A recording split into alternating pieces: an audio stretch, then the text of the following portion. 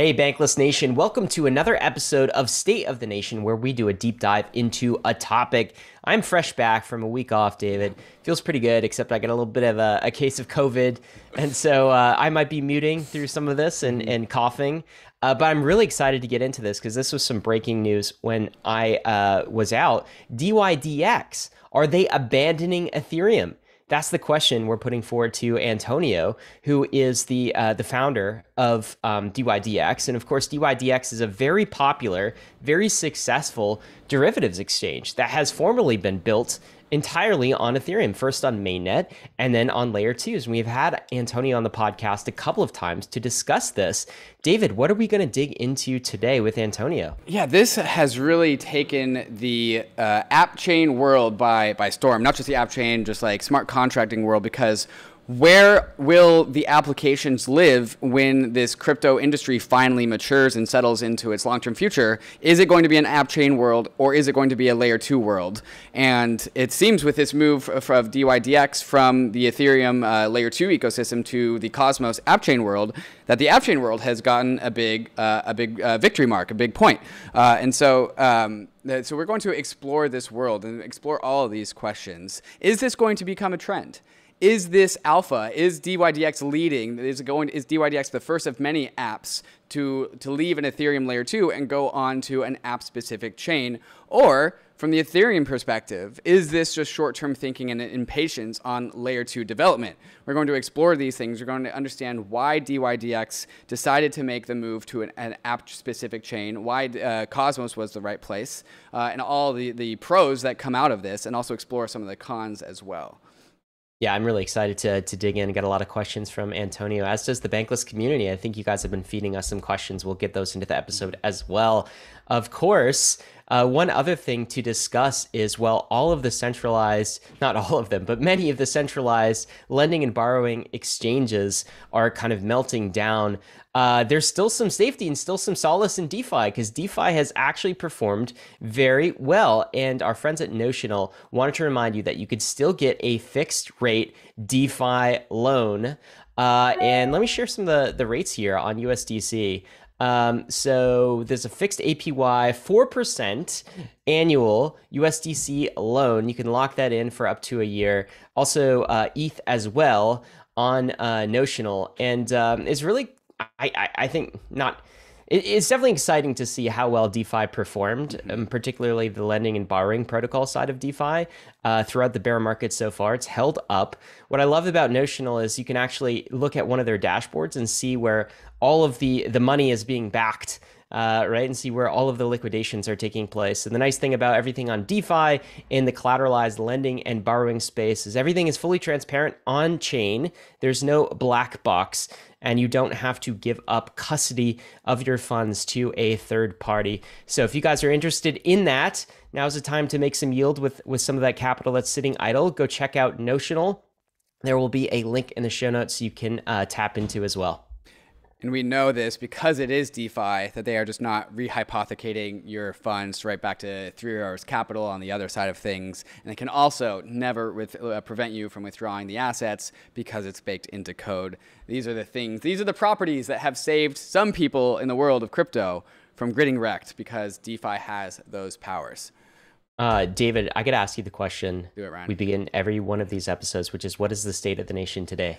Oh, Ryan, the state of the nation is tugging. There's a tug of war going on between these two communities. The Cosmos people got the dub, and so they have tugged over dYdX over to their Cosmos ecosystem. Meanwhile, the Ethereum layer 2's ecosystems are fighting back and saying, no, this is short-term thinking. There's a tug of war going on, and dYdX is in the middle of it. And so, Ryan, that is the state of the nation.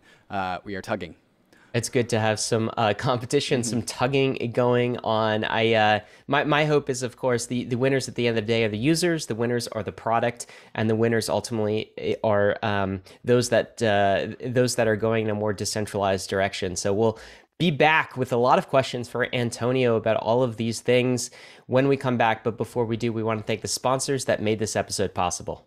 Rocket Pool is your friendly, decentralized Ethereum staking protocol. You can stake your ETH with Rocket Pool and get our ETH in return, allowing you to stake your ETH and use it in DeFi at the same time. You can get 4% on your ETH by staking it with Rocket Pool, but you can get even more by running a node. Rocket Pool is the only staking provider that allows anyone to permissionlessly join their network of validating nodes. Running a Rocket Pool node is easier to set up than running a solo node, and you only need 16 ETH to get started. Why would you do this? You get an extra 15% staking commission on the pooled ETH, so your APY is boosted. So if you're bullish ETH staking, you can increase your APY and get some extra tokens by adding your node to the decentralized Rocket Pool network, which currently has over 1,000 independent validators. It's yield farming, but with Ethereum nodes. You can get started at rocketpool.net and also join the Rocket Pool community in their Discord. You can find me hanging out there sometimes in the chat, so I'll see you there.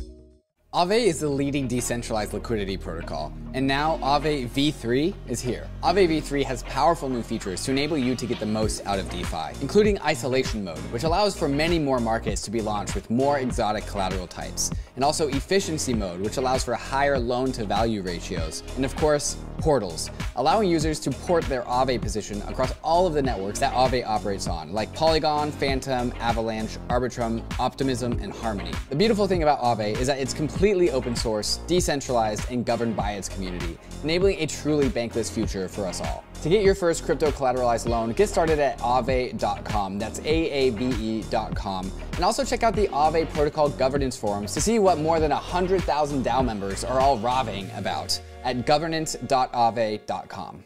Arbitrum is an Ethereum Layer 2 scaling solution that's going to completely change how we use DeFi and NFTs. Over 300 projects have already deployed to Arbitrum, and the DeFi and NFT ecosystems are growing rapidly. Some of the coolest and newest NFT collections have chosen Arbitrum as their home, all the while DeFi protocols continue to see increased usage and liquidity. Using Arbitrum has never been easier, especially with the ability to deposit directly into Arbitrum through all the exchanges, including Binance, FTX, Huobi, and Crypto.com. Once inside, you'll notice Arbitrum increases Ethereum speed by orders of magnitude for a fraction of the cost of the average gas fee. If you're a developer who wants low gas fees and instant transactions for your users, visit arbitrum.io/developer to start building your dApp on Arbitrum. If you're a degen, many of your favorite dApps on Ethereum are already on Arbitrum, with many moving over every day. Go to bridge.arbitrum.io now to start bridging over your ETH and other tokens in order to experience DeFi and NFTs in the way it was always meant to be: fast, cheap, secure, and friction-free.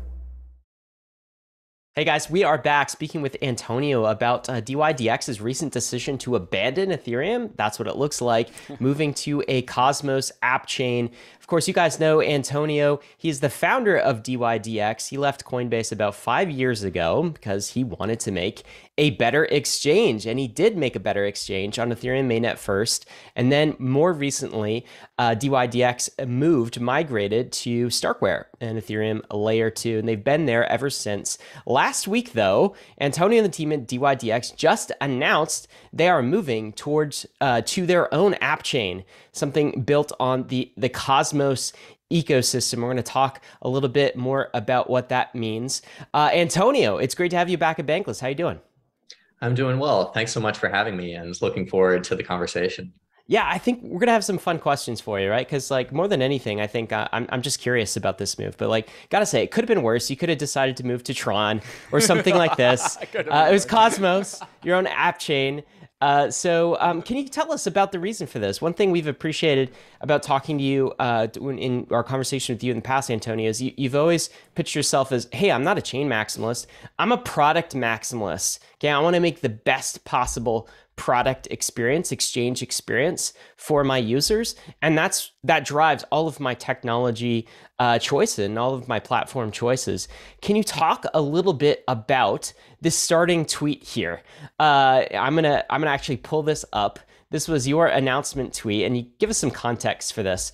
You said, and this is when you're announcing the move to dYdX's own app chain. For everyone with hot takes on why dYdX is developing its own chain, we believe it gives us a chance to develop the best possible product, and that's it. That's all we care about. I'm not sure how many times I can say product. I have to say product in the past 5 years. Product means the best possible combination of user experience, features, decentralization, and security. So that's the lead-in, Antonio. Tell us about it. Well, you heard it from me first. I mean, I feel like I've been one of the most product-focused founders in DeFi for a while. There are a lot of great products that are built on DeFi, but I'm proud that dYdX is one of those as well. And, I tweet about it constantly, talk about it on all the different podcasts. Really, what we're aiming to go out and do is build the best possible product. Like if you look at the success of tech companies throughout literally any tech company, success usually means for a tech company, the best possible product times the best possible distribution. So you can't really win without having one of the best products. And that's really what we're going out to be able to build. Really don't care too much about any sort of chain maximalism. I would say we're sort of intentionally, and this is a trade-off. It's not, necessarily better or worse, but we're not really ingrained deeply in the community of any particular layer one or any other technology for that matter, in some of the ways that other DeFi products are. And I think that's been an intentional choice. We've just always really been as focused as possible on building the best possible product, adopting the best technologies. And I think that is the fundamental driver that led to this decision. Excited to dive into the details. And I think that's what always matters. Like, why do we think that we can potentially build a better possible protocol, better possible product on top of a Cosmos-based chain than Ethereum? We can get into that. But at the end of the day, it comes down to what I would describe as the opportunity to build the best possible product. And that's one of the other things that I'll say about this decision. I think I said this in my very first tweet, kind of announcing the move to Cosmos, but this is a risky decision. Like, I think this is a risky decision. We don't know if we can build the best possible product on top of Cosmos or not. But we really wanted to try something that was fundamentally different than a lot of the different approaches that at least the most popular DeFi apps have taken so far. And we feel like this gives us a good opportunity to potentially continue to push the needle on what's possible with the technologies. And then the last thing I'll say is you really saw dYdX be a super early adopter of new technologies in the past, right? We were one of the very first legit DeFi protocols to move to layer 2. We're by far the biggest protocol on layer 2 today. And at least we think we want to continue to push the needle on what's possible with technology. I always say this to people that we interview for dYdX. One of the things that continues to excite me about the blockchain and crypto industry is that the technology is always improving in a lot of different ways. Like Ethereum is improving, layer 2s are improving, app chains are improving, but the way that it's improving is exponential. And that's what gets me really excited, right? It's like we can process 10x more transactions than we could last year. The latency is 10x lower. The decentralization is, 10x better, whatever metrics that you care about with the product. And then I'll just bring it back to kind of my second tweet there. What does product actually mean? I think people have kind of a misconception in DeFi about what product means, and they think it's only like UX and features. But when I say product, I mean what I said there, the best possible combination of UX, features, decentralization, and security, because that's at the end of the day what people care about. And I think those 4 properties are really going to be a roadmap for this conversation, because those are the parameters that we are trying to optimize for. And I think this move to a Cosmos app chain is saying that these 4 parameters they score higher. The aggregate score is higher on an app chain than they are on Ethereum layer 2. So that will be sort of this like guiding North Star for this conversation. But also, I think whatever happens as a result of this dYdX move to a Cosmos app chain, what we get as an ecosystem is a ton of information, a ton of data. And something I've always appreciated about you, Antonio, is that you are a product maximalist. You are here to make dYdX the best product of all time. And you've used decentralization in order to achieve that goal. And this has been the explicit ethos of you building a dYdX from the get-go, which turns this opportunity that we have as an ecosystem watching dYdX, something that has clear user adoption, clear volume, obvious product market fit. When it migrates from an Ethereum layer 2 to a Cosmos app chain, we're going to see as an ecosystem the data that comes out of this as a result. As somebody who is going after the product first approach, this is going to be a lesson that we learn from the entire ecosystem. So I'm just really excited just to see the data that comes out of this. And just to go back to those 4 parameters, UX, quality of features, the level of decentralization, and the degree of security.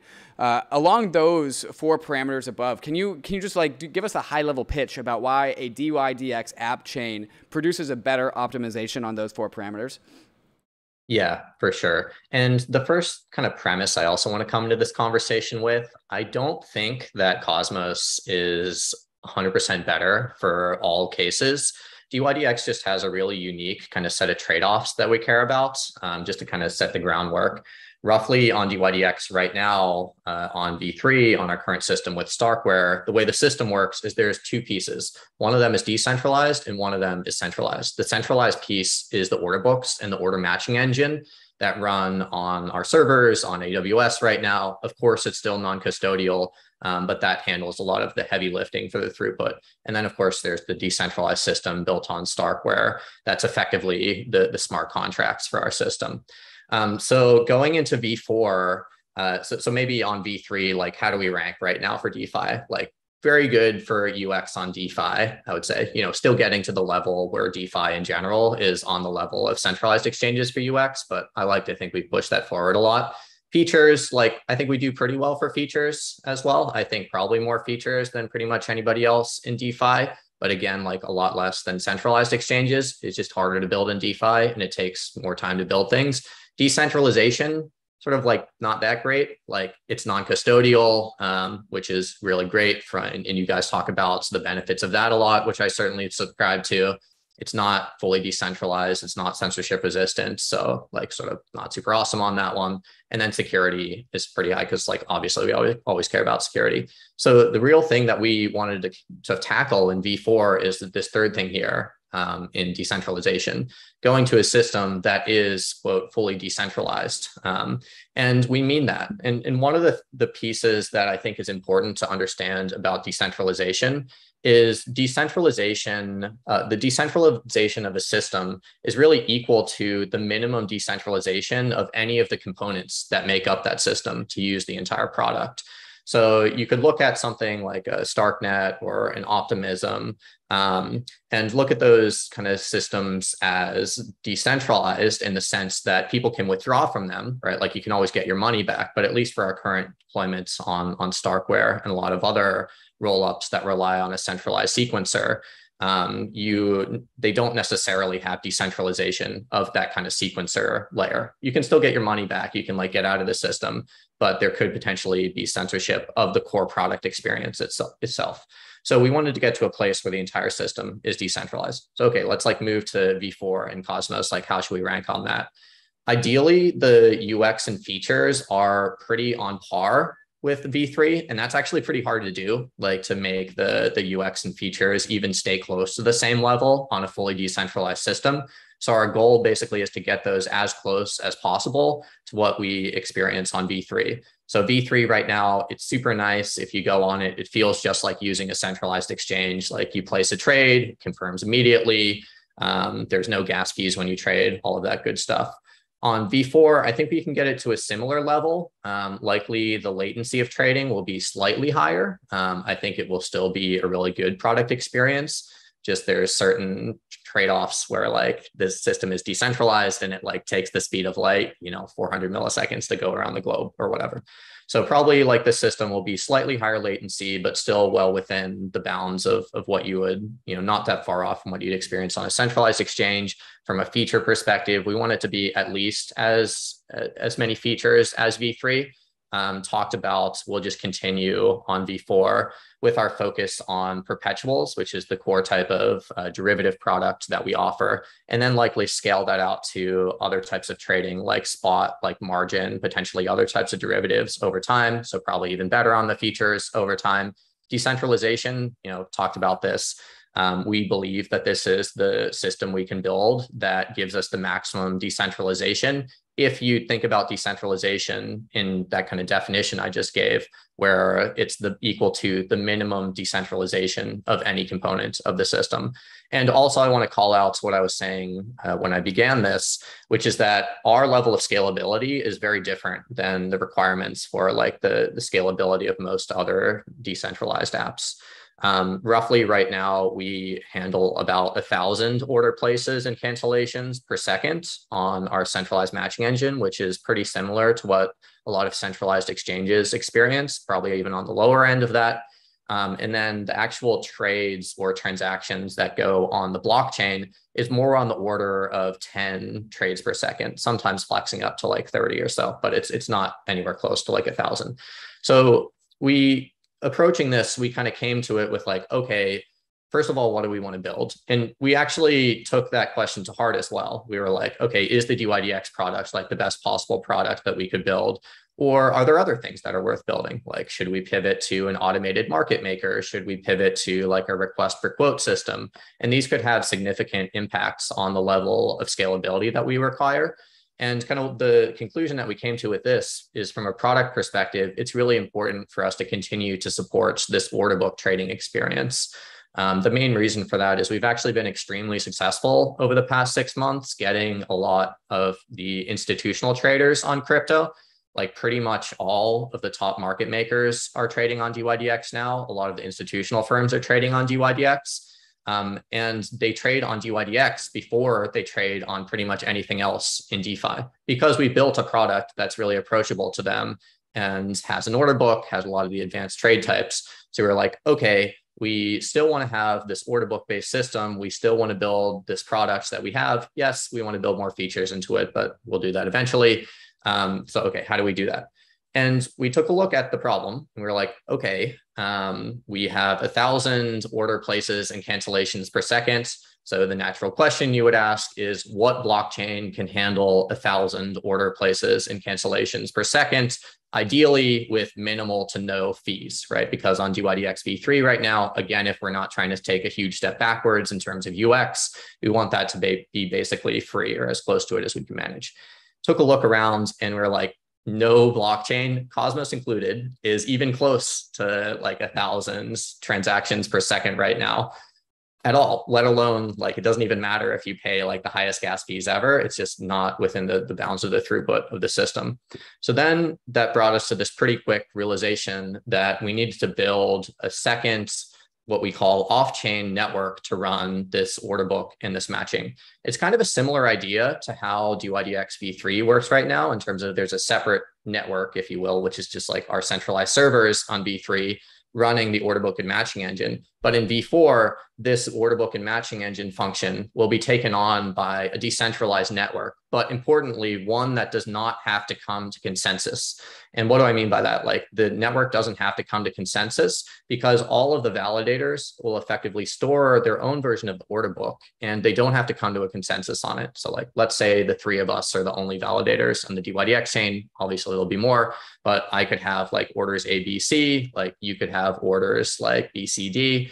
And then, somebody else could have different orders, and that's okay. And we realized that that was actually a decent trade-off to make from a product perspective. And that realization that we didn't have to run the order book on chain allowed us to let the scalability of the order book be orders of magnitudes higher, because the fundamental bottleneck in all blockchains is coming to consensus. So if you don't have to come to consensus, it's just way more scalable. So we were thinking about it, and there's a lot here, so I'm sure we can dive in more into any of this that you want to talk more about. But just to finish the story, we were thinking about it. We're like, okay, we need to develop our own network to run the order book and matching engine. What's the best possible technology we could use to develop that network? Okay, probably it would be a Cosmos SDK blockchain built on top of Tendermint. Potentially that could settle to another blockchain. And then as we were thinking more through it, we came back to that initial definition I gave of what decentralization is. And like, I'm going to keep coming back to this because I think this is the critical insight. Decentralization is the minimum. Decentralization of a system is equal to the minimum decentralization of all of its components. So let's just say, for the sake of arguments, that we built this off-chain order book and matching engine, and then we rolled it up to layer 1 Ethereum. And let's just suppose that layer 1 Ethereum could handle the throughput needed for trades. And it was super decentralized on layer 1 Ethereum. And then the decentralization of our network was the best we could possibly make it. Well, what does that get you? Go back to the definition. Actually what you care about is the decentralization of the least decentralized components. And that quickly brought us to the realization that we should just build the entire thing on Cosmos because that's the maximum decentralization that we can achieve anyways. And what is that level of decentralization? I think that's certainly arguable. I think the level of decentralization is actually really high. And I think we care a lot about decentralization of the system. Like that's the entire reason that we're building V4. But that's the general thought process as to why didn't we just build on Starknet? Why didn't we build on Solana? Why didn't we build on, like Binance Chain or something like that? And instead that kind of led us to building our own chain based on Cosmos. Okay, so if I'm tracking correct, your StarkX exchange, dYdX, has a centralized sequencer, which is basically like centralized block production. And once we go to a Cosmos app chain, the dYdX chain, the dYdX token turns into a validating token, allowing a more permissionless level of block production for this system, which I think adds that cool quirk that you were talking about, where every single validator gets to host their own order book, which doesn't need to be on chain. The order book kind of turns into like a mempool kind of thing. Every single validator has their own version of the order book, and that adds a bunch of scalability. But then it adds a bunch of decentralization because it decentralizes the block production of the dYdX exchange. But just to play devil's advocate here, I mean, decentralization is supposed to be a means to an end, right? You're supposed to be able to achieve something with decentralization, not just like going for the heart of decentralization. There's like a decentralization helps you get to a goal. So going from a centralized sequencer, which is what you have currently in your L2 with StarkX, to going a decentralized block production with the dYdX chain, what does that actually get you? Yeah, it's a good question. And also, so I think basically everything that you just said is pretty much exactly spot on. The only thing that I'll mention is we don't actually have control over the dYdX token. So it's sort of up to the dYdX community whether the base layer 1 token of this chain is dYdX or not. But we look forward to engaging with the community on that. In terms of your question, what do you actually get out of V4 and what do you get out of decentralization? I imagine it's pretty similar to what you guys talk with all the different founders about week over week, right? What do we actually care about? We care about non-custodial trading. We care about no censorship resistance. We care about equality of access. And I think those are a lot of the things that you get with a fully decentralized system. And that's just something we never possibly could have achieved by keeping a centralized sort of sequencer, if you will, with us just running our own order book and matching engine. Antonio, is the centralized sequencer piece of it as part of, StarkX or Starkware or any rollup right now, isn't that just a temporary condition? Isn't the plan for most rollups to have to move to a much more decentralized sequencer? And if that's the case, why not wait for that? Yeah, great question. So absolutely, that's the plan. And we've been talking with at least Starkware a lot about this. And I know other teams with other rollups have plans to decentralize their sequencers as well.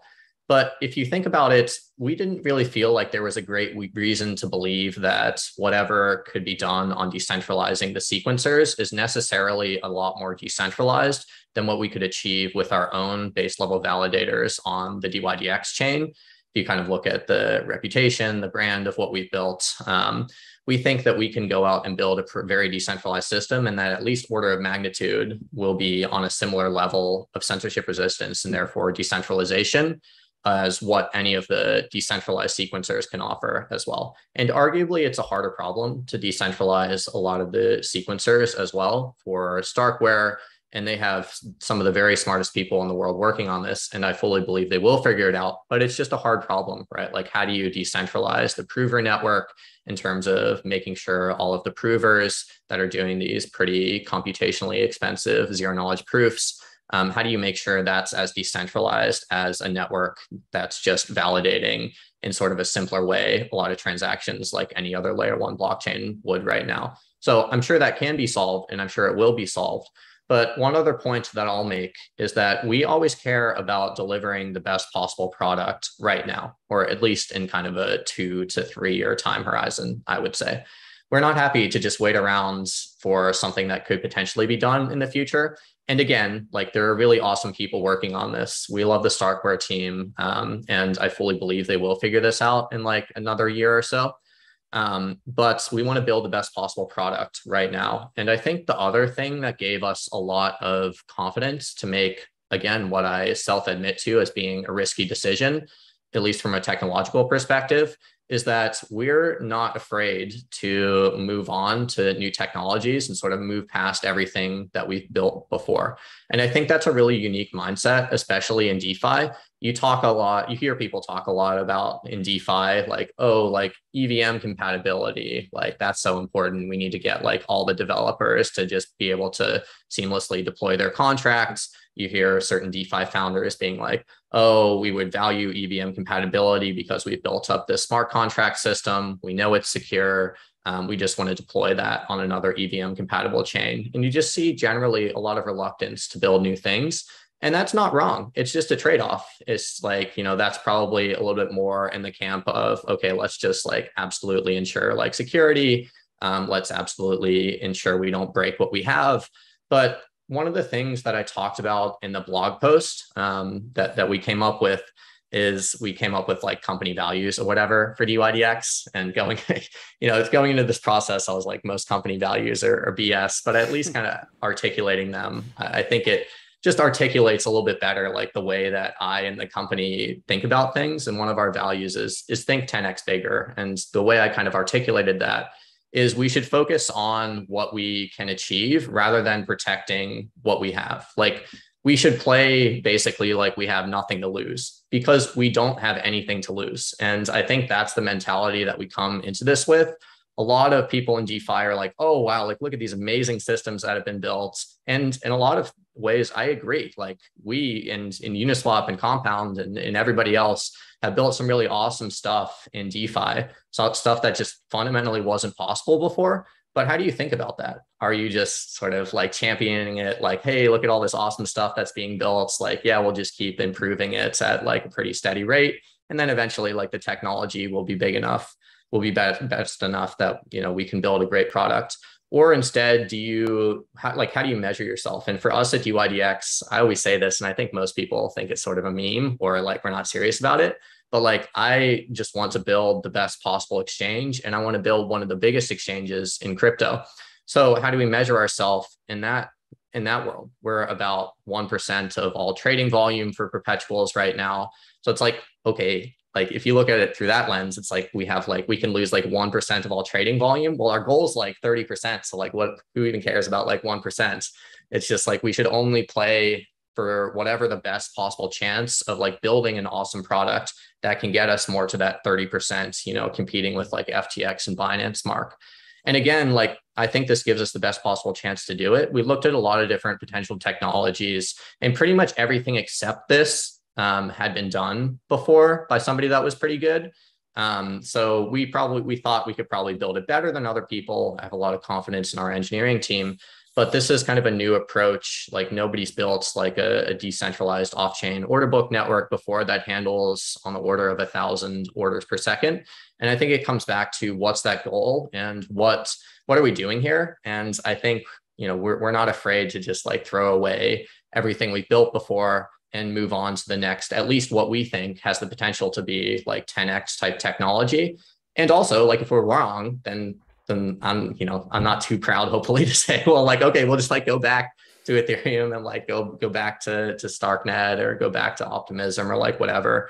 We'll always build on the best possible technology, and we care about like the best possible technology on this like 2 to 3 year time horizon, not like a 10-year time horizon, because we're willing to throw out everything we built before and just build on the next 10x thing. Yeah, I think no one would ever accuse your team of being overly cautious, Antonio. I think you guys are definitely pushing the envelope here. And we do want to talk a bit more about the trade-offs a little bit later, specifically this decentralization piece. Before we get there, this is probably the second or third time you've mentioned that you personally think this is actually a risky decision. I want to hear you get into that. Why do you think this is potentially risky? What do you think the risks actually are? Yeah, it's a great question. I think there are a couple risks. Probably the biggest risk is it's just like really, really hard to build. It's like there's so much stuff to build. It's like we got to build like the base level blockchain. We got to build all of the different modules into the base level blockchain that, you know, knows what a deposit is, knows what a transfer is. We have to build this off-chain order book network. We got to build our own Oracle network. We got to either integrate or sort of like build bridges to different chains. We have to build sort of like the Alchemy, like indexer level equivalent of this chain. We can't just use like the graph. We can't just use like Alchemy to make a really easy user interface for our users. We have to build our own mobile apps. That's sort of like an unsolved problem in DeFi. Obviously, we have to build like a website. So it's just like there's so much to build. I think that's probably the biggest risk, is that we've just bitten off a lot more than we can chew. And here we are, actually, like we started this project from a research perspective about the beginning of this year, and we committed to open sourcing the finished protocol by the end of the year. And that's actually an extremely aggressive timeline. Like if you look at the timelines of pretty much anybody building other chains that are out there, it's usually like 2 to 5+ years. And we're saying we can do it in one. And not only will we do it in one, we're committing that like we're going to build this amazing product, not just this kind of base level protocol that other people can build on later. So it's a lot to build.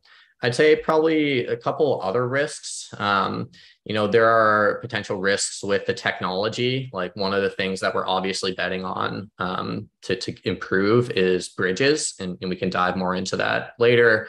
We do think that's improved quite a bit. The one thing I'll say on bridges that at least buys us a good bit more time is dYdX is a derivatives exchange, not a spot exchange. And that actually matters quite a lot for this decision, because the one thing that a derivatives exchange needs from a bridging perspective is one collateral token, rather than like you need every single like asset that you want to trade in a spot way to be on that chain. So if we kind of reduce the problem, at least right now, for when there's a single collateral version of dYdX like there is on V3, it means we only need one really good decentralized kind of collateral option on V4. Currently on dYdX V3, that collateral is USDC, and we're in talks with Circle and Center to potentially get like a native USDC deployment as well, which I think would make the collateral at least as decentralized as it is right now. You know, we don't have to go on a tangent and get into the fact that like USDC itself isn't decentralized, which I'm fully aware of, but it would at least kind of maintain the kind of level of censorship resistance that we have for our collateral on V3. So those are probably the two biggest things. Like maybe we've just like bitten off way more than we can chew from an implementation perspective. And then maybe the technology doesn't increase fast enough. And then the last thing I'll say is like, maybe I'm wrong. Like maybe like the ecosystems that are built up around a lot of these blockchains, like from a community perspective, are really important. Maybe like it's just important. Like people want to be on Ethereum. They like really believe in Ethereum. They like, you know, use all their Uniswap and different apps on Ethereum, and they just want to be on one chain. And like the people that are on Solana, like really believe in Solana, and they just like want to build, you know, use products that are on the native chain that they care about. I think that's wrong personally, but I could be wrong. So I think that's like another risk. I'd say those are probably the biggest things. And Tony, do you guys have to like rebuild all of kind of the wallet infrastructure as well? It's like, so I can't use MetaMask with this thing. What am I going to be using? Or can I use MetaMask? Yeah, it's a great question, actually. So you will be able to use MetaMask and every wallet that you're normally used to using. But we do also have to rebuild the wallets interface, and we have to like rebuild wallets. So like, what do I mean by that? We've actually done something similar to this for dYdX v3 as well. When you use dYdX v3, there's a separate key pair that you're storing, which is like a Stark public-private key pair that MetaMask doesn't know how to handle. Similarly, for dYdX v4, there'll be like a Cosmos, if you will, public-private key pair that MetaMask won't know how to handle. We've effectively built a wallet into our products, which is a whole other like class of complexity. But that lets you just connect to dYdX with any wallet that you might want to use. But I think I sent out a hot tweet about this at some point too. Like there will be no, like, using dYdX chain like won't feel, I think, like using any other like blockchain that you're used to using.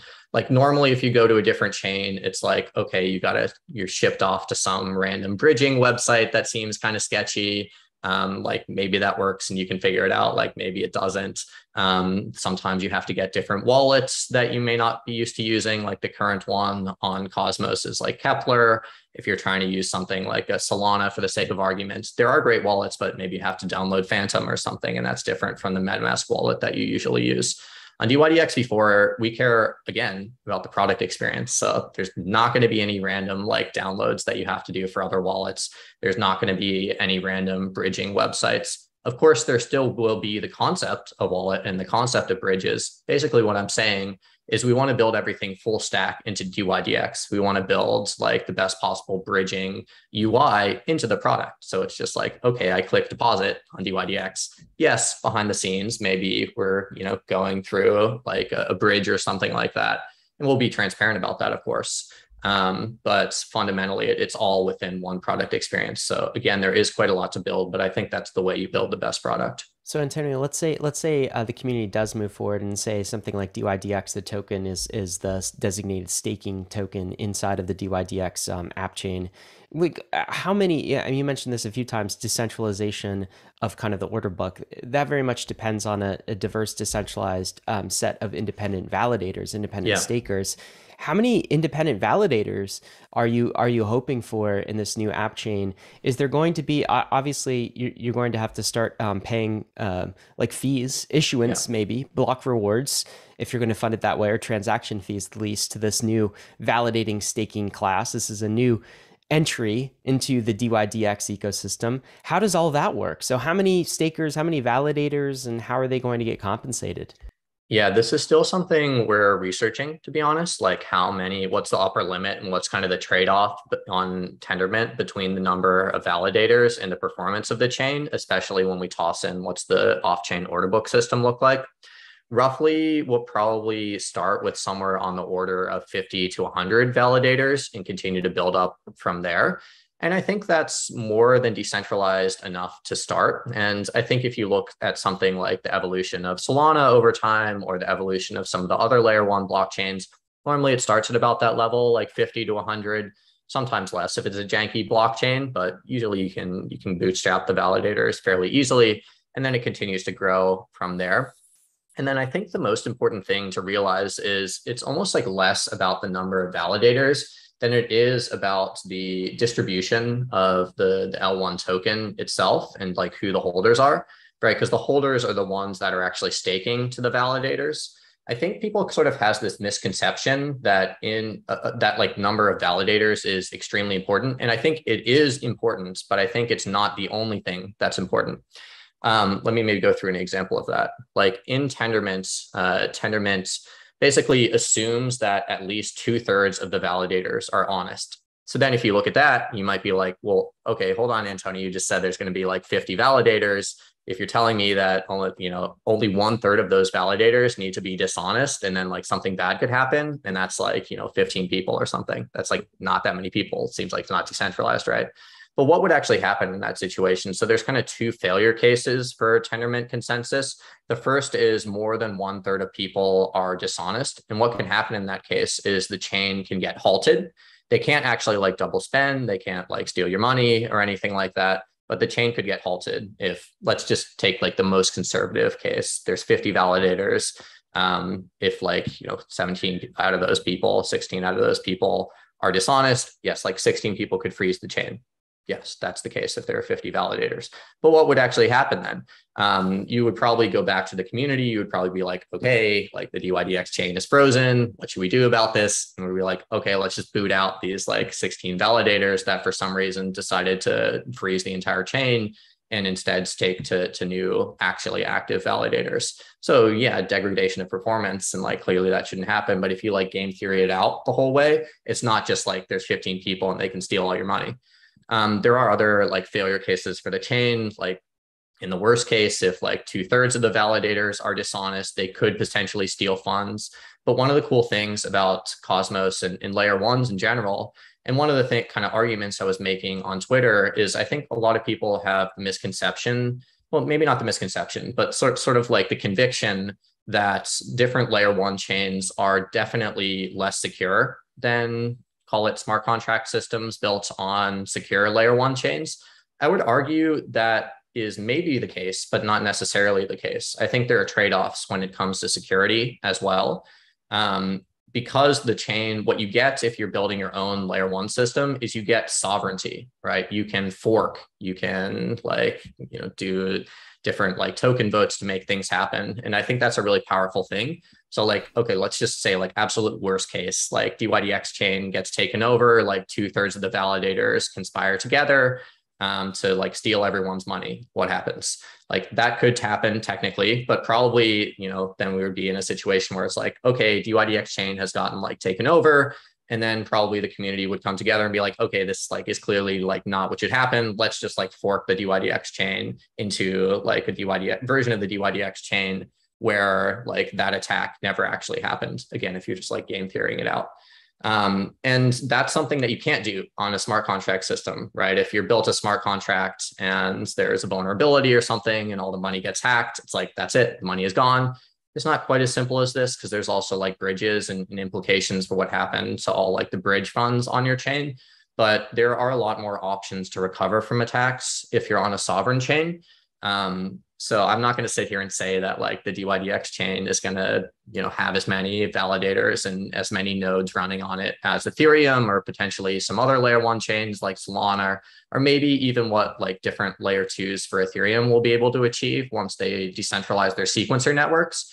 But again, if you think about it from a pragmatic product perspective, okay, what do we actually care about? We care about the people's money not getting stolen. We care about people's money not getting censored from a trading perspective, and you game it out, all the different things that could happen. I would argue this is at least in the ballpark, if not better than, from a decentralization perspective, a lot of the other potential options that could be built on other chains. Antonio, you alluded to earlier how it's going to have to be the community that determines whether it's the dYdX token that becomes the staking token of dYdX chain. And I think we can just go ahead and assume that they are going to choose that token. That would be the logical choice for them to make. I don't really know what other token that they would choose. So granted, that is the choice that they make. That adds in a bunch of extra complexity into this into the overall system, right? We need to pay validators. And so kind of Ryan alluded to well, we could pay them in transaction fees. So maybe we could pay them in USDC. But if we followed the mold of all the other blockchains out there in the world, you would just pay them in issuance, new dYdX issuance. But then there's the question of well, how much issuance? How much inflation are we going to have in the native dYdX token? Which just begs the question of dYdX needing its own monetary policy. And so where is this? There's a bunch of unanswered questions about how this would work. And especially with well, how many dYdX tokens do we want to, on Ethereum, you stake 32 ETH. On dYdX chain, how many dYdX tokens do you stake? Do you have any idea about how some of these questions will get answered over time? So first of all, you're exactly right. There are a lot of questions like that. And I think that's a really excellent line of thinking. I don't honestly have all the answers right now, nor do I even have the power to just dictate what exactly we should do. But that is something that that is one of the challenges we're working on, at least advising the community on what we think would be best over the next year. So I think there are a lot of open questions, to be honest, about the products that we build. And this is certainly one of them. What happens to the layer one token of the chain? Is there, as you say, inflation? Is there issuance? What percent of fees should be paid to validators versus stakers to those validators, and so on and so forth? And what does that mean for the fundamental value of the layer one token? And, if dYdX is that token at some point, what does that mean for dYdX? There's a lot of questions. I would say right now, who knows, right? Even on a lot of these different layer ones, even on Ethereum, right? People still don't exactly know or have really good reasonings for why does ETH have value? How do I think about the value of ETH long term? Isn't ETH just going to keep inflating forever? Yes, I know there's burning of ETH that goes on with the EIP and all of that. But there's a lot of questions, right? And I think one of the things that we try to do at dYdX is just steal all the best ideas from other people, right? Because that's the best and easiest way to come up with good ideas. You just see what's working for other people and you do that. So I would imagine we would just take like the best possible practices from other chains and try to adopt that and like reason about how that should be put onto a system that is generating revenue. Like there are trading fees that are going through the system. Like where should those go? They go to validators, they go to stakers, et cetera. How much goes to which? I don't know, but I think that's something that we'll spend a lot of time figuring out over the next year or so. And I'm looking forward to the community member who writes the dYdX, the triple point asset thesis on the dYdX token. One last question on like the if there will be a bunch of validators. You said like maybe 50 to 100 to start, but the idea is to decentralize this thing. There's an interesting relationship between a decentralized network and a high performance order book based exchange, where like the more validators you have, the more latency orders are going to go through the network and propagate through the network. And I think when we have like such a high throughput exchange, that latency adds opportunities for people to front run that latency. And I think there's now if dYdX is going to be its own layer one blockchain, there's MEV to contend with. Have you thought about like how to approach this MEV question when there's a ton of volume going through dYdX in very fast transactions, and now it's its own like L1 validating network? Yeah, it's a great question. And like, first things first, like, I don't know. I don't have like all the answers. Of course, we're thinking about it. Yes, these are issues. But I think just like zoom out, and then I promise I'll like actually talk about the real question too. But if you like zoom out, like nobody in DeFi has figured this out yet, right? Like nobody has figured out like how to fully combat MEV. Nobody has figured out how to have like really super low latency DeFi platforms. So maybe zooming back into us, like let's at least as a like first step, try to at least make sure it's not worse than all the other, at least like the best other DeFi product that's out there from like a latency and MEV perspective. And I think we can get there. I think we can take a lot of like one of the cool things about Tendermint is that you know the leader schedule. This is a bit technical, but the way like leadership elections work in a lot of proof of stake systems is they're known beforehand. So again, let's just maybe take a simple case where there's like the three of us are the only validators. You would know that for the next 10 seconds, I'm the validator, then like you're the validator after that for the next 10 seconds. And then, you know, you're the validator 10 seconds after that. And in that way, and this is actually something Solana does pretty well. So like we want to take some really good learnings from what they've done in terms of reducing latency in a pretty big way on their chain. You can sort of optimistically just send the transactions to whoever the next leader is. So they don't necessarily just have to propagate throughout the entire network. And that can be a way to reduce latency. There are a lot of different approaches that we're considering like that, but I think that's the general like high level thought on how we would reduce the latency. And then things like MEV. I think one of the interesting thoughts that we had on MEV is, yes, there certainly is MEV. There's like a lot of weird stuff the validators can do with reordering transactions, with like messing with the order book and stuff like that. They obviously still can't like steal people's money or like make people make any trades that they don't want to make. But they can reorder things in the same way that if you send an order to Uniswap right now, it could get picked off. One of the interesting thoughts that we had on the dYdX chain is that the incentives of the validators are a bit different, right? It's not just like there's this general purpose chain that has all this stuff running on top of it, and like no one thing running on top of the chain is significantly important to the chain. You know, like some Ethereum validator is not really going to care about some like random dApp your friends launched yesterday. It's like not important to the success or failure of Ethereum. So therefore, you should just go like ham on the MEV side if you're a validator and extract all the value that you can. But on the dYdX chain, the validators actually, in some sense, are intertwined with the success or failure of the network. And, you know, ideally, like the stakers of to those validators have a vested interest in the success or failure of the network as well. So I think from that perspective, like they should not necessarily want to do things that degrade the network. They still may do that if it's still like, if they do the math and they're like, okay, well, maybe this will like hurt the chain this much, but I can make this much profit out of doing it. And like, yeah, absolutely, they'll do that. But one of the things that you can do is you can at least make MEV attacks a lot more transparent. So you could be like, okay, like again, the three of us are running validators.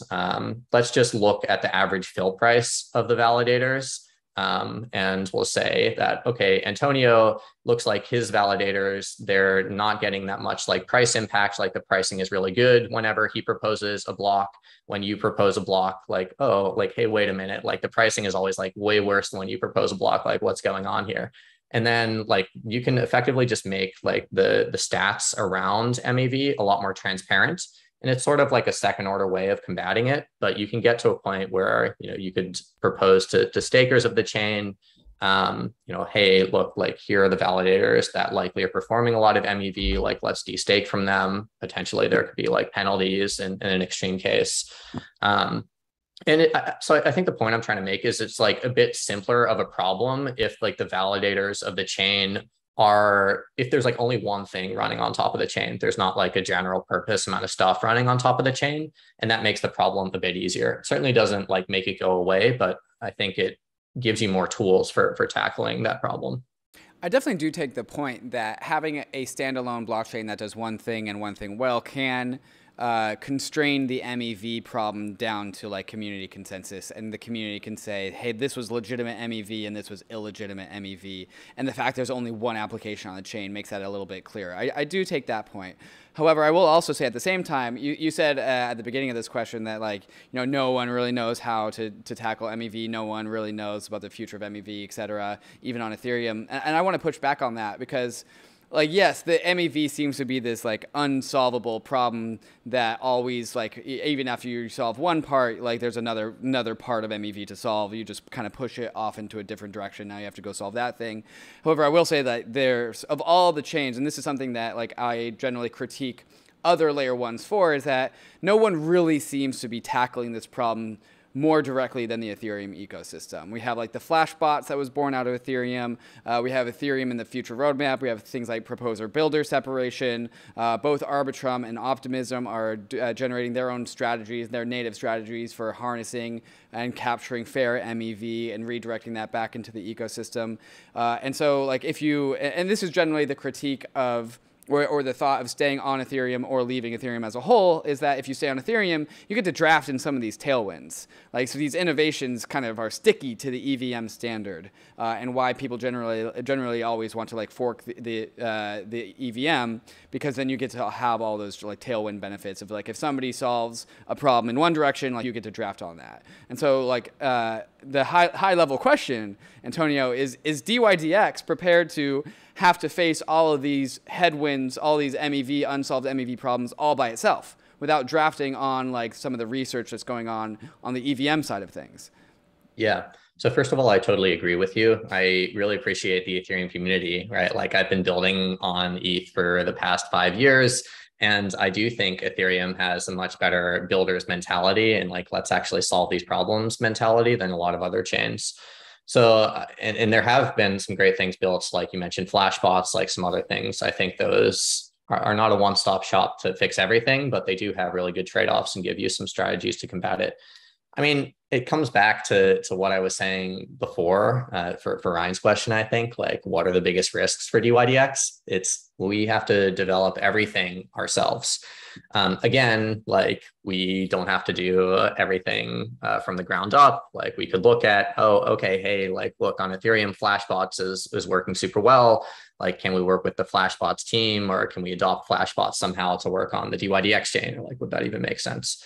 And we'll like adopt all the best possible ideas, but there is a lot more for us to build. And I think that's the fundamental trade-off. It's like not just we're like Uniswap or something like that. And not to pick on Uniswap, like I could say this of any dApp. And we're like, oh, well, now like Flashbots was built and that makes the Uniswap trading experience way better. And we didn't even have to do anything. Like, that's amazing. And you hear people talk a lot about composability on DeFi. I think that's something you guys and a lot of others are really excited about. And I think that is something that's really unique in DeFi. And we've effectively not 100% given that up, but we've traded off against composability for scalability and for decentralization. And I think one of the things that's important when you're building a product is you're really honest about the trade-offs that you're making, at least with yourself, and then ideally publicly with the community as well. Like, yes, we traded off against composability in some sense to get like decentralization and scalability.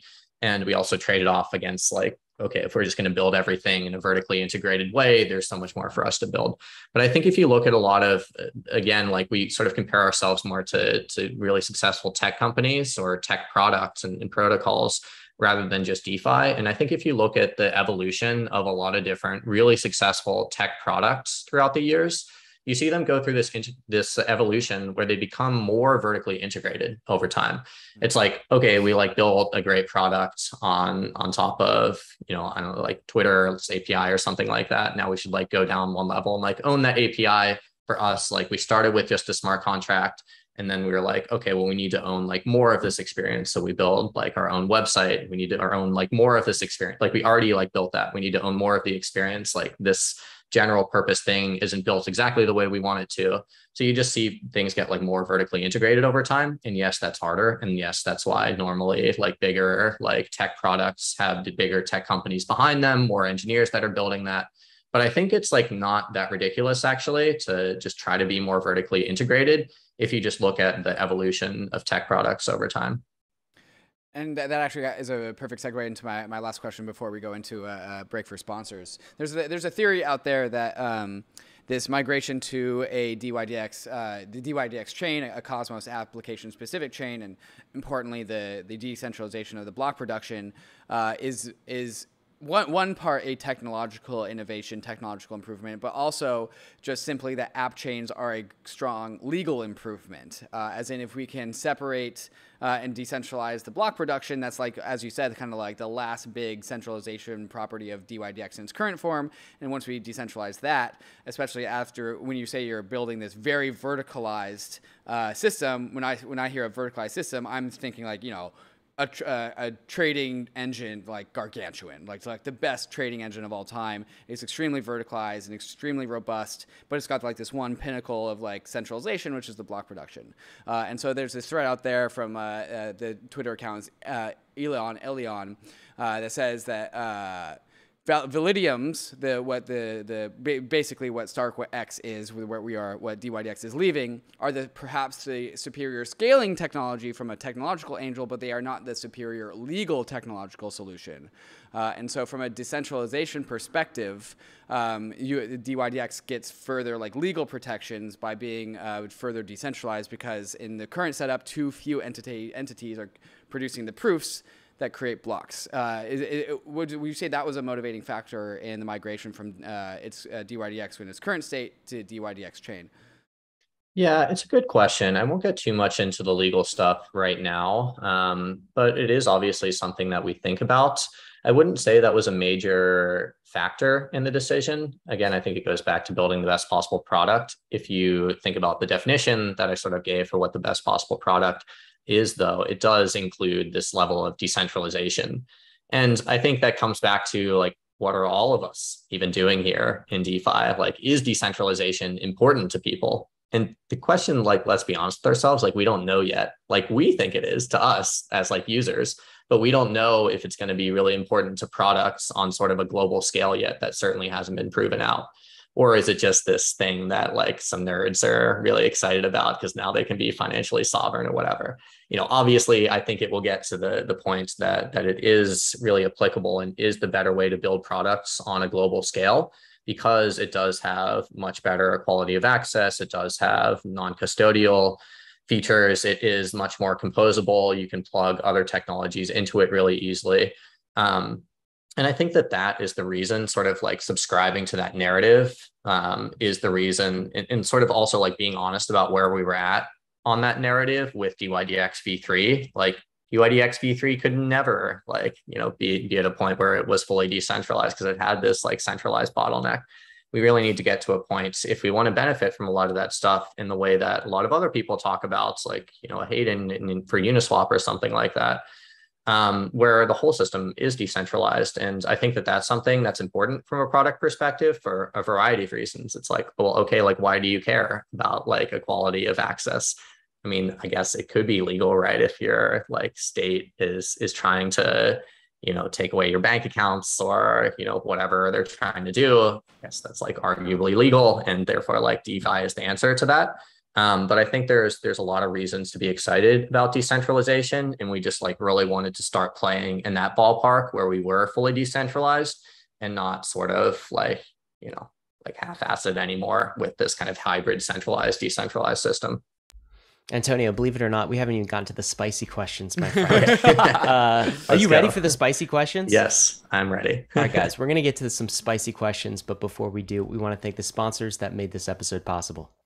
There is a brand new staking feature in the Ledger Live app today. We all like staking the assets that we're bullish on, and now you can stake 7 different coins inside the Ledger Live app. Cosmos, Polkadot, Tron, Algorand, Tezos, Solana, and of course Ethereum.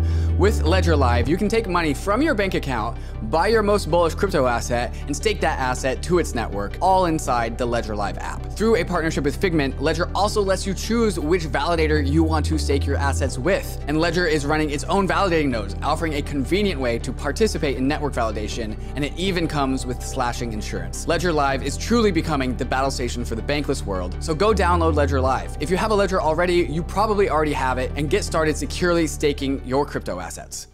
The Layer 2 era is upon us. Ethereum's Layer 2 ecosystem is growing every day, and we need bridges to be fast and efficient in order to live a Layer 2 life. Across is the fastest, cheapest, and most secure cross-chain bridge. With Across, you don't have to worry about the long wait times or high fees to get your assets to the chain of your choice. Assets are bridged and available for use almost instantaneously. Across bridges are powered by UMA's optimistic oracle to securely transfer tokens from Layer 2 back to Ethereum. A token proposal is being deliberated as we speak in the Across forum, where community members will decide on the token distribution. You can have your part of Across's story by joining the Discord and becoming a co-founder and helping to design the fair launch of Across. If you want to bridge your assets quickly and securely, go to across.to to bridge your assets between Ethereum, Optimism, Arbitrum, or Boba networks.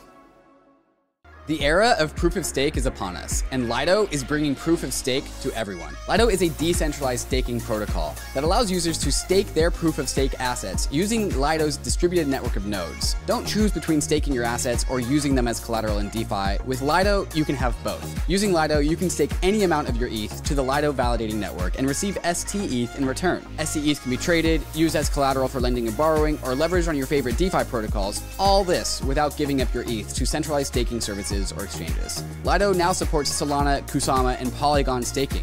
Whatever your preferred proof of stake asset is, LIDO is here to take away the complexities of staking while enabling you to get liquidity on your stake. If you want to stake your ETH, Sol, or Matic and get liquidity on your stake, go to lido.fi to get started. That's lido.fi to get started. Hey guys, we are back with Antonio from dYdX making the case for why they decided to abandon Ethereum and go in the direction of dYdX's own app chain. And I think in the first part of this, Antonio made the case very well in optimizing for those 4 features that he mentioned: UX, the features themselves, decentralization, and security. Antonio, I want to talk a bit more about the trade-offs in this piece. We promised we'd get a little spicy, right? And so here's kind of a take. I know you were talking about this being an optimization towards making dYdX more decentralized, but I actually think there's a case for the reverse being true, that this is increasing the centralization of dYdX. This is a tweet thread from David Phelps, and I'll read a few quotes. I thought they were good. dYdX's chain will be able to do all sorts of cool shit to protect itself that would seem criminal to the crabby defenders of trustless, immutable code is law old guard, of which I feel like I am one, a crabby defender of trustless, immutable code is law. Okay, and so examples of this: the validator set in dYdX, it's its own app chain. It roll back transactions, vote for various validators, block thieves, maybe censor transactions, the worst case scenario, 2/3 majorities to actually steal funds. Hell, it could take time off for the holidays, says David Phelps. When every project has their own chain, immutability is no longer an intrinsic property, but a social construct. Communities can roll back time. I want to read that again. When every project has their own chain, immutability is no longer an intrinsic property, but a social construct. So to me, a crabby old trustless, bankless maximizer, this is kind of a problem because immutability is the entire point, isn't it? And if we are just giving a set of validators, call them neobanks, I don't know what you call them, a distributed set of people who control the order book. You're giving them access to all of the MEV, the order flow, the ability to censor transactions. Aren't we reverting from the system that we left? And why is this decentralized in the first place? In fact, if they're voting based on some sort of token weight, isn't this similar to a shareholder vote? And so aren't we back to a corporation, like basically a bank, structured shareholder corporation where the shareholders get to vote on what transactions go forward and what don't, what the business does and what it doesn't do? Respond to that for me, Antonio. Yeah. What do you think? What do you make of this? Am I just being a crabby old salty immutability old guard maximalist here? Yeah. So first of all, I generally agree with you, to be honest. I think you make a lot of good points. And I think it comes down to, what do you care about? Like, do you care about, like, is immutability decentralization? Like, yes. But then the question is, what other forms of decentralization are there? And are they worth doing? Like, is it just like the same thing as like, okay, let's go use Robinhood and I can like buy Robinhood shares on the public market. So like theoretically I control Robinhood or something. I think it's pretty different, right? And I think there are different trade-offs for using an immutable system with one that is not immutable, but at least as controlled by the community. So if you're using an immutable system, you can 100% know that code is law, like there's no way that it can be changed.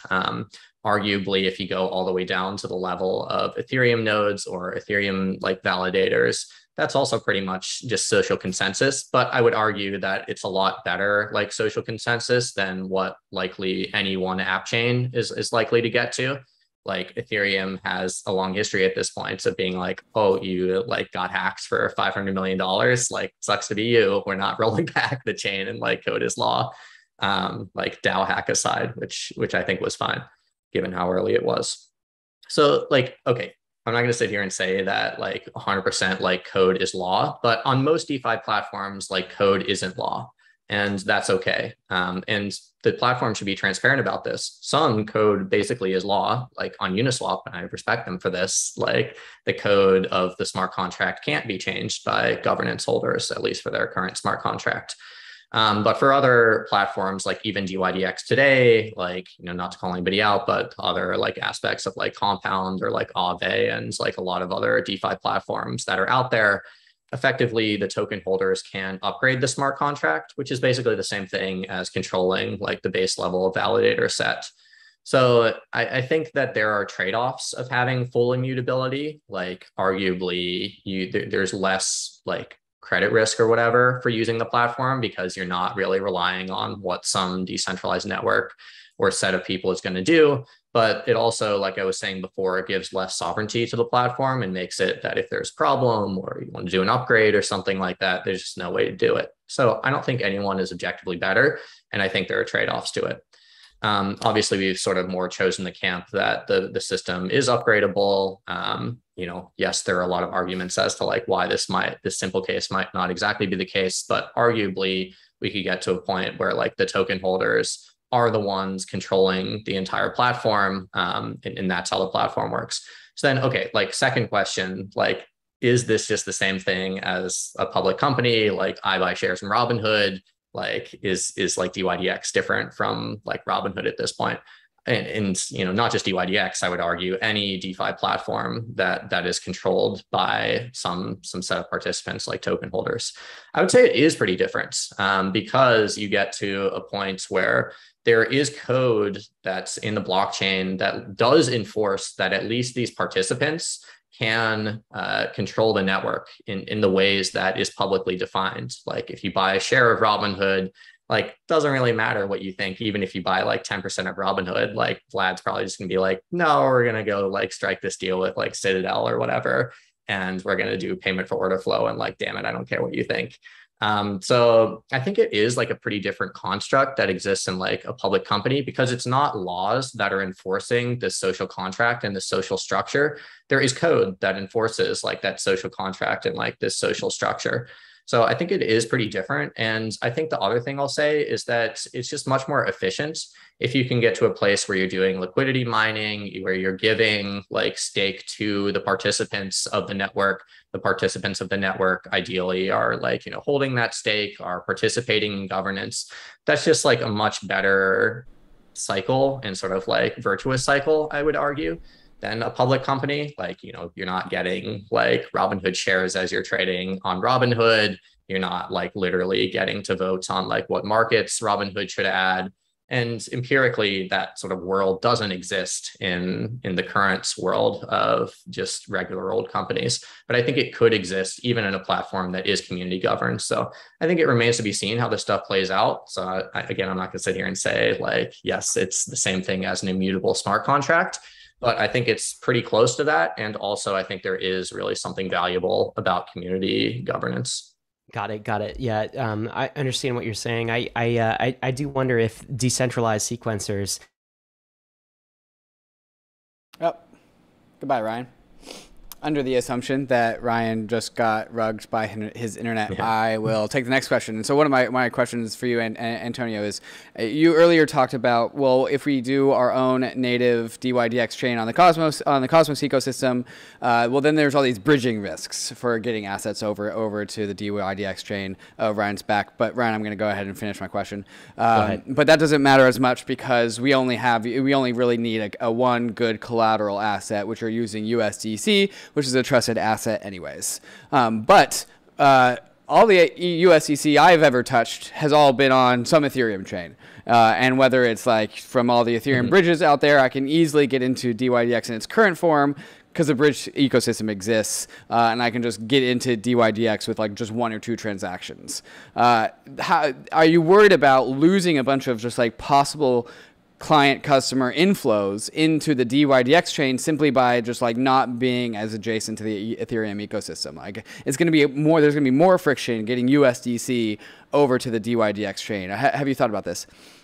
Yeah, we absolutely think about it. And if, again, you should go back to, okay, I believe Antonio, all he cares about is product. Like, let's build the best possible product. One of the really important parts of any product is onboarding. And what does onboarding mean for us? It means actually getting your money onto our system.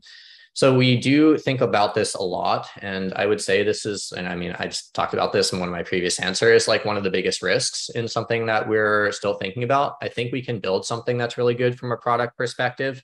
If you think from a product perspective, what do we actually care about? We care about people getting their money onto dYdX from the places they have their money.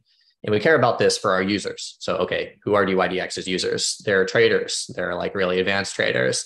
They're probably people that are trading on like FTX, on Binance, like maybe some of them are trading on Uniswap. So the two things that we care about are actually onboarding to dYdX, first of all, and probably a bit more importantly, even from centralized exchanges, because, okay, let's just be honest with where the world is at right now. Like most of dYdX's users, at least, like the active traders of the world, have their money on Binance and FTX. And then, of course, we also care about people getting their money onto dYdX from Ethereum. So there's kind of two states of the world. Like there's the world where there is like a native deployment of USDC on the dYdX chain or any Cosmos chain. Maybe just a quick side note, one of the cool things about Cosmos is that between Cosmos chains, there's this really cool, actually decentralized and actually very secure bridge called IBC. Where it's easy to actually move funds between Cosmos chains once it gets on any Cosmos chain. So like if any Cosmos chain gets a USDC deployment, we could pretty easily and pretty securely use that. And we're working on that. I'm optimistic that'll happen on the timeline that we care about. But even if it doesn't, then we sort of fall back to using some sort of bridge. And I think there are good bridging solutions that we can use right now. And I do think there are a lot of people working on bridges, like Nomad, like Axelar, to name a few, that we are in active conversations with. So again, like I don't have all the answers here and it is a risk, but we will build a really great product experience around whatever the actual bridge is into the dYdX product itself. But I would say probably like the most ideal product experience for us, which again, like we're not every dApp that's out there, is like, okay, you go on like Binance, you go on Coinbase.com, you go on FTX, and you're like, I want to withdraw USDC. Okay, there's like a drop-down menu. I'll just like withdraw to the dYdX chain. And of course, we need to like business develop our way into some of those relationships. But I think that that is something that's achievable on the timeline, maybe a year or so from now that we care about. Do you know, I have another, just to follow up on kind of the idea of non-native assets on the dYdX chain. That's another thing I feel like I'm going to miss, right? It's like, I remember the original dYdX, it was on main chain. You could do a lot of spot trading with ETH, right? And so it was nice because ETH is a crypto native asset that has no external dependencies, right? In the newer versions of dYdX, I know a lot of the perpetuals are built with USDC. What is USDC? Of course, it is an IOU for some dollars in a bank account. So it's a much more trusted form of money. It's not like a crypto native form of money. And I guess the challenge with dYdX app chain is it can't really have a crypto native form of money, if that makes sense, right? So if we move ETH or some Bitcoin, let's say, to the dYdX chain, it always has to be wrapped. There always has to be some dependency. There has to be a bridge or a custodian in order to get the funds there, or even if it's through IBC. It has some dependencies, some security dependencies from other chains. And so we lose that crypto native aspect of having a decentralized exchange. And I guess, not that it's necessarily the wrong product decision. Of course, dYdX knows best. But I almost feel like a little bit the way I felt with, when Maker moved to multi-collateral. It's like, oh, we're doing something new, which is awesome, but we're also losing something. We're also losing something that was fundamentally bankless and fundamentally crypto native. And maybe once again, this is the decentralization maxi in me talking, but like I regret that we are losing that aspect of what dYdX has been, which was a bit more of a decentralized crypto native exchange asset platform. And where I see dYdX moving is a bit more towards, again, kind of the, not completely, but a bit more towards the Robinhood, a bit more towards the FTX and that side of things. Do you regret that loss at all? Or is this just basically, would you say, hey, Ryan, it's cool that you're decentralization maxi. Not everyone is. This is what the market wants. We have to go where the market takes us. Yeah, I would mostly say that. But I also would say that I agree with you. Like we are in some sense losing like the full, like extremely, like, maybe arguably like nation state, like decentralized version of like, okay, let's all just have like BTC and ETH and let's make sure there's like tens of thousands of nodes on this network. Like, yes, absolutely. It's a trade-off. But in some sense, we have to give the market what it wants right now.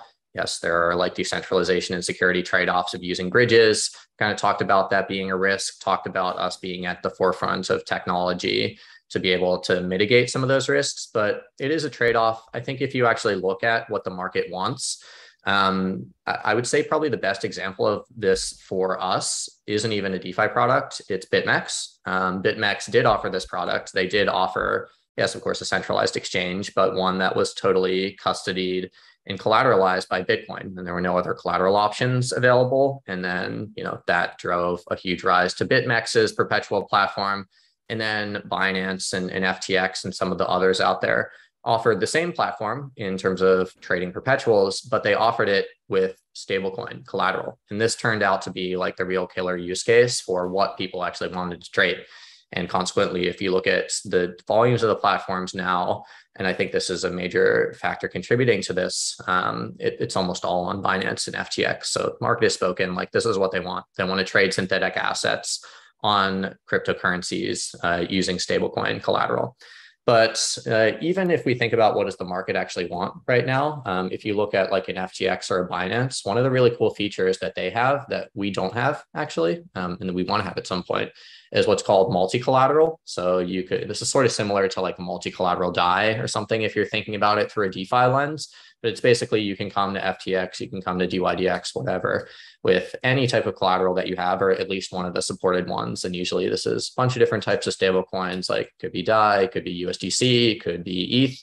And you can use that as your collateral and you can still hold it and you can trade. So that's like the ideal product that we want to build. I think we're a little bit of a ways away from getting there. Likely the dYdX chain will launch as a similar product to what exists on dYdX v3 right now in terms of just being single collateralized, with multi-collateral being a feature that's added in later. And then of course, that'll mean we'll have to start thinking a lot more seriously about what bridges are we using? Like what's the product experience for that? How do we make sure it's secure? I don't have all the answers there. Like hopefully the world will be in a better space in like a year and a half from now when we start tackling that kind of stuff. But I think in the meantime, we just have to focus on building the best possible product and giving the market what it wants.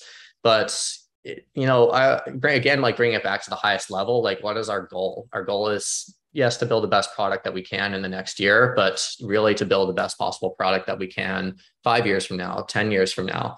And I don't think it's possible that we achieve our goal of becoming one of the biggest exchanges in crypto before that time horizon. So at some points, like, this sounds a bit hand wavy, but I think it's sort of the reality of the situation. If you're like a builder and you're a CEO, it's like, you got to take like a bit of a leap of faith and be like, well, okay, like the scalability stuff has to be solved for crypto, like in 10 years from now, or like, what are we even doing? Like some of this bridging stuff, like it's very possible it could be solved. If it's not, again, like we'll move to a different technology, but like there's some reasons to believe that it could be solved in a pretty high quality way on like that sort of time horizon.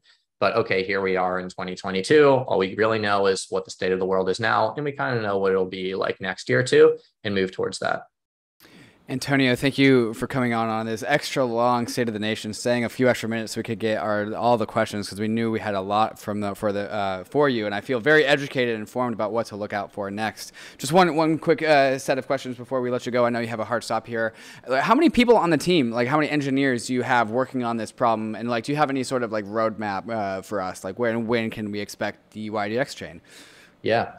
So right now the dYdX core team is about 40 people with roughly half engineers. We have pretty much most of our engineering team working on this problem at this point. So have about 10 engineers working on V4.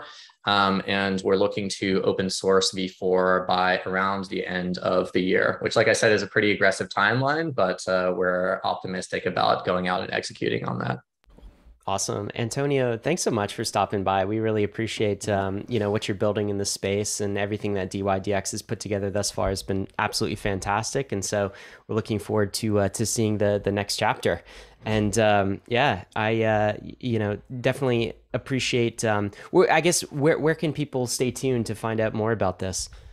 Yeah, absolutely. So people can go to dYdX.exchange, which has all of the links to our socials and everything. If you want to tweet at me on Twitter, I've been trying to respond to everybody who's asking me legitimate questions. So at me if you want.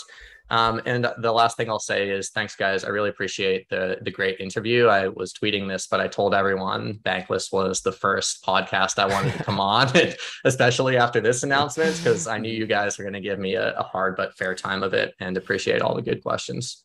Well, awesome. We will ultimately let the market decide. And Antonio, we appreciate you forging new territory. As always, folks, Bankless listeners, risks and disclaimers, all this crypto stuff is super mega risky. So is DeFi. You could definitely lose what you put in, but we are headed west. This is the frontier. It's not for everyone, but we're